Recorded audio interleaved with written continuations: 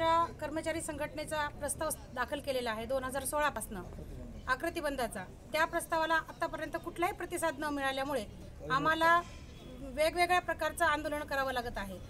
पहिल्यांदा आम्ही 2 तासाचं ठिय्या आंदोलन केलं, त्याही वेळेला आम्हाला आयुक्त साहेबांनी किंवा आमच्या वरच्या अधिकाऱ्यांनी कुठल्याच प्रकारचा रिस्पॉन्स दिलेला नाही। आणि याच्यानंतर आम्ही लेखणी बंद आंदोलन ठेवलेलं आहे।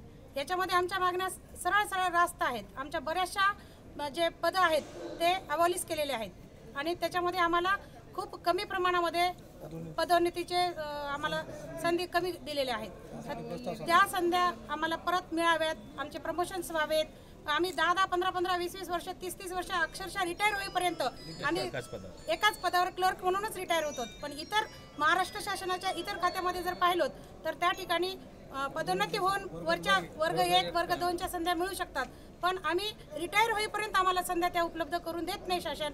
तो आकृती बंद की आमच्या सगळ्या कर्मचाऱ्यांना त्या सगळ्या गोष्टी उपलब्ध करून देण्यासाठी आम्ही आकृती बंदाचा प्रस्ताव सादर केलेला आहे परिवहन आयुक्तांकडे।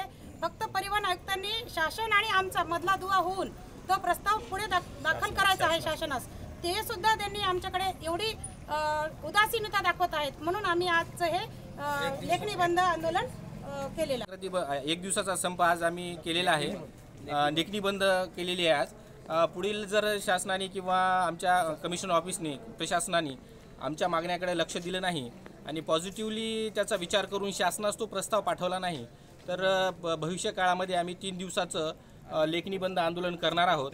आणि त्याच्यानंतर त्यालाही जरी रिस्पॉन्स दिला नाही आमच्या कमिशनर ऑफिसने तर पूर्ण बेमुदत संपावर आम्ही सर्व महाराष्ट्रातले कर्मचारी जाणार आहोत।